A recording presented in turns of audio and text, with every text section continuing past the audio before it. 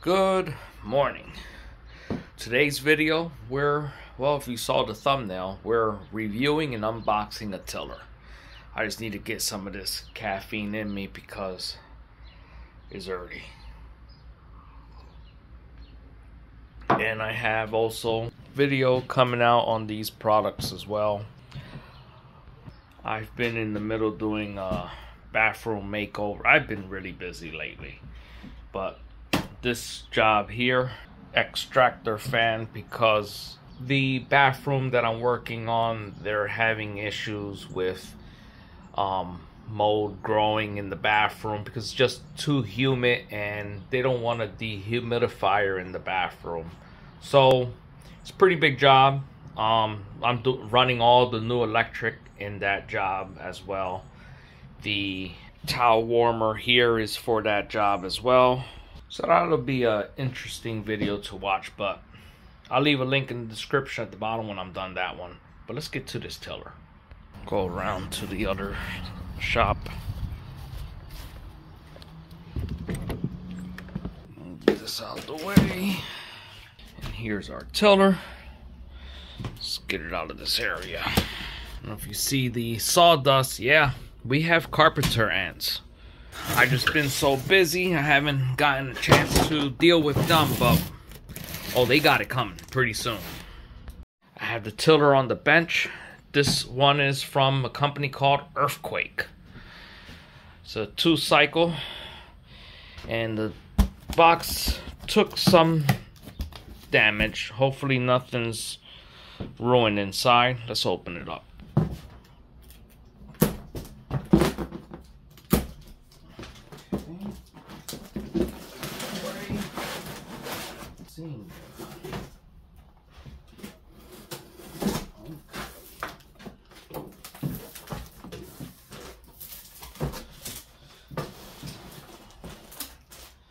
Some instructions.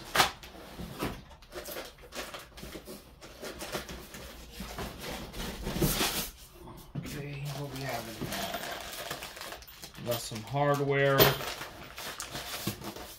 Looks like oil. Yep. Oil. Nothing in there.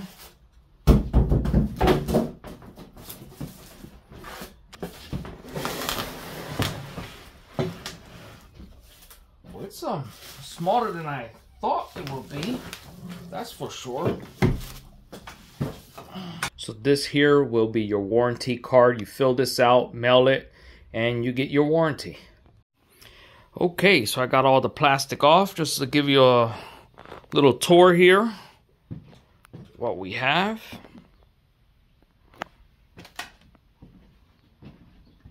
Okay. So the first thing we'll be doing is installing our right and left handbars. On one end you'll have 2 holes and the opposite end you'll have 1. So the end with the 2 holes is what connects first. So we'll be needing these 3, and looks like their knob, they want it on the inside. Don't know why, that's what the instruction is saying. The instructions ain't too great, so we're just gonna wing this. Let's get our arm. I'll probably be putting it on the lower setting since this will be more for the wife.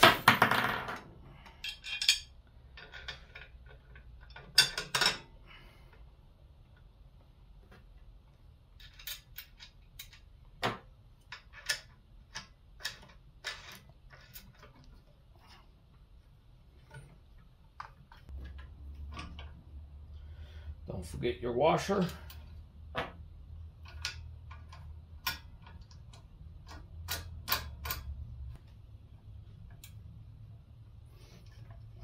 Yeah, it's on there. And these here are for the handlebars.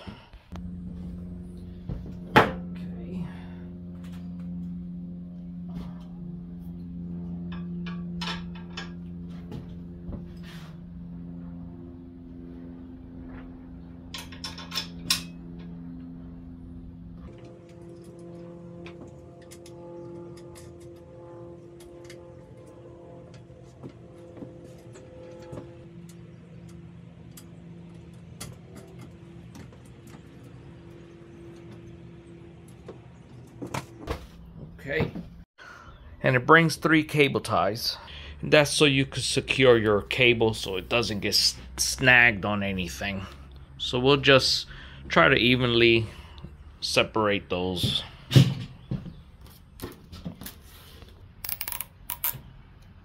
Now I recommend don't put them way too tight, just in case you want to change your adjustments.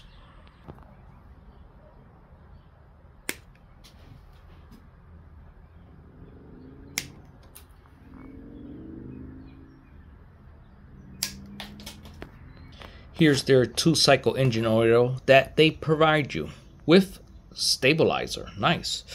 So now what we need to do is put this whole bottle in 1 gallon of gas. And I know I'm running low, so I'm gonna have to go get some gas. So I lucked up. I don't have to go get gas. I already have some already. And this container, I already have it ready for 2-cycle engines. So I can go ahead and save this for another day. So unfortunately last year we were using all the outdoor equipment and I left the gas in them. So I know this year I'm gonna have probably a lot of trouble getting them started. Because any outdoor equipment that has gas, you need to empty that tank before you put it away for the winter time. If not, you're gonna be in trouble most likely the following year when you try to start them. We could go ahead and take that off. So we're going to top it off and then we need to prime it. And before we start, in between the wheels, this right here, that is your drag stake. As you can see, you can adjust it by removing your lock pin there. So once we get it running, then we'll play with that and see how that works as well. Just to give you a better view of the blades, you have your inner and these are your outer blades. And they're not sharp, just so you know. Then you have your hairpin, 1 on each side. And that's to remove your blades if you need to perhaps bend them back in place if you're hitting a lot of rocks. On our property, we have a lot of roots from pine trees that used to be on this property. Here's your recoil handle. Your choke is right here. Your on and off switch. Make sure you take that off. Just so you know, this right here is your choke position, and this right here is your run position. Are you serious right now? It's raining. They were not calling for rain today. Just to show you something, the wife has a project and she had me pick up a whole yard of soil. So yeah, my truck's looking like a lowrider, and I was supposed to unload that today. I don't know, guess I'm gonna do it in the rain. Looks like we're catching a break in the rain, so let me get started.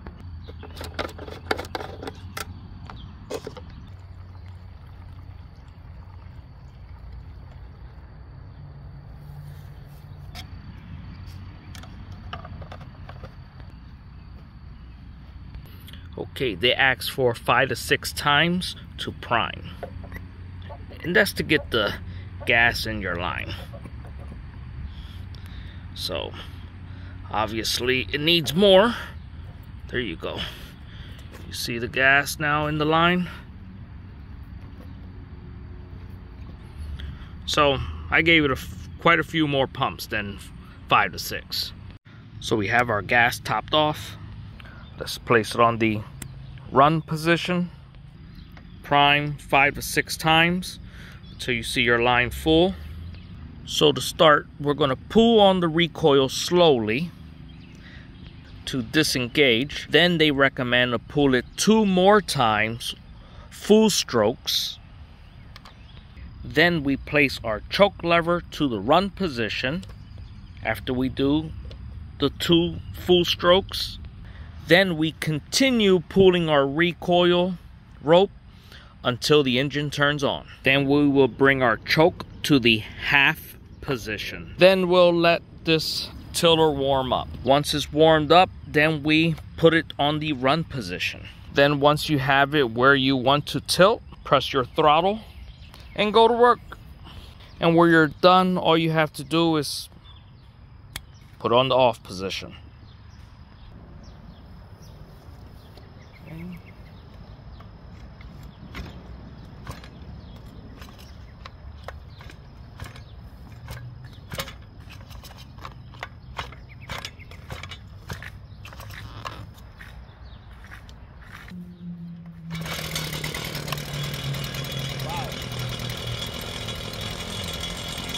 First pull. Now put it on the half position.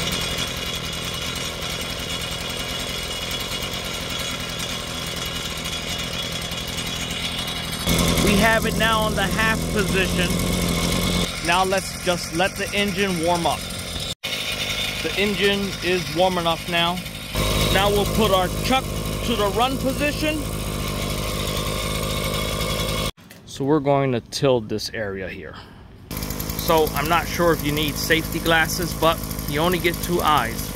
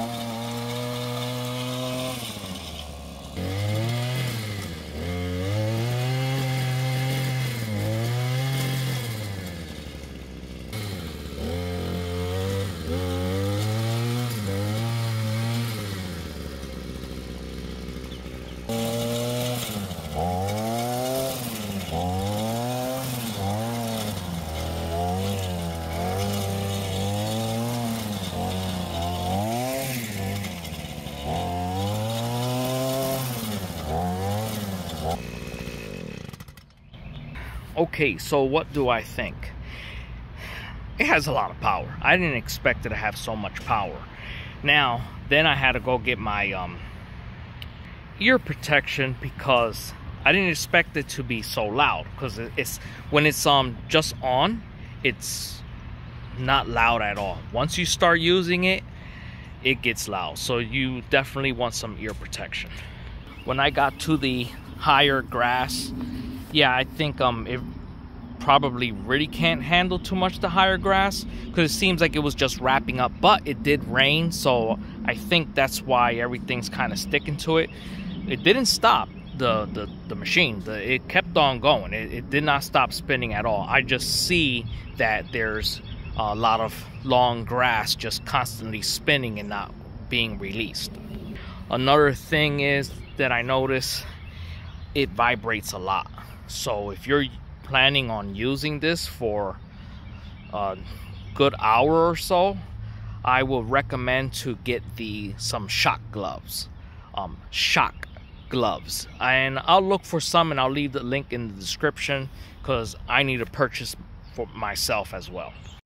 So what I'm about to do right now is I want to release some of that grass that's trapped in there right now, and then we're going to try to use the stake that they have. Just to give you an idea what I'm talking about, I already cleared up this side, but yeah, using some pliers to get that all out of there. So I don't recommend to use it on the tall grass.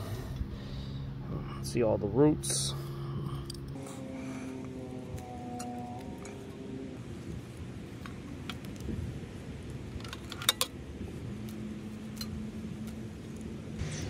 Okay, it's all freed up now. Just so you know, that was very tedious work, and I recommend don't use it in long grass. Just weed whack that before you use your tiller. So we're going to go ahead and make a few adjustments. One's with our stake, and the other one is the height of our tires. Okay, for our tires, what you do is this side here, get some of this grass out the way so you can see better. This side here is spring loaded, as you can see, and you might need two hands for this. Push the spring in and you can adjust your wheel. So it does have a low, high, medium setting, so you should feel it when it locks in place.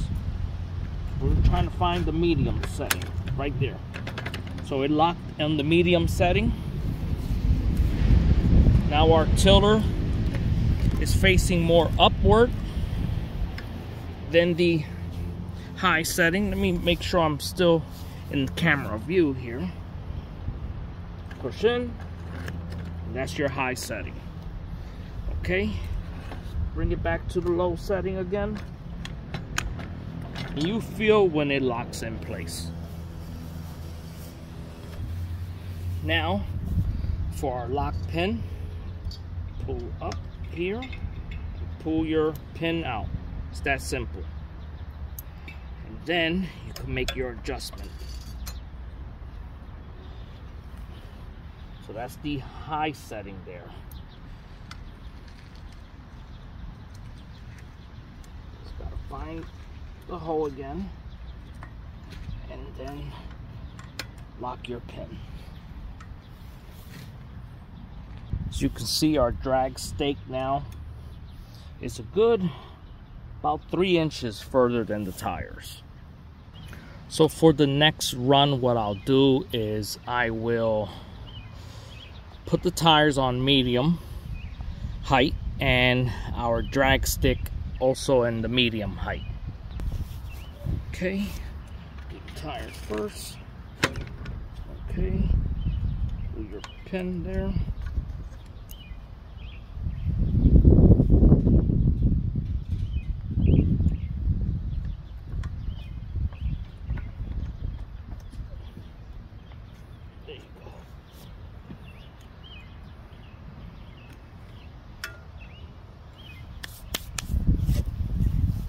Our drag stick is on the medium setting, and our tires now are also on the medium setting.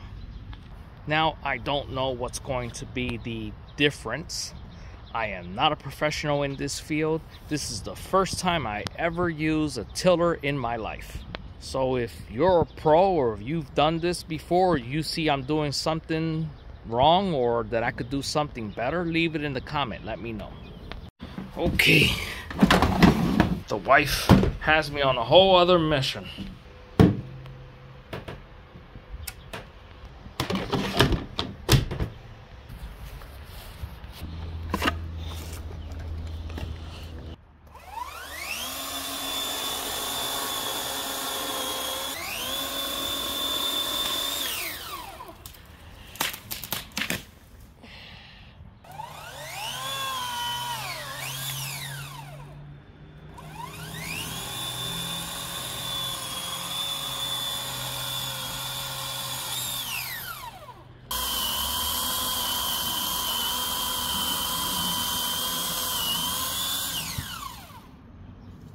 Now that that's taken care of, we'll go back to the video. So what's the saying? Happy wife, happy life?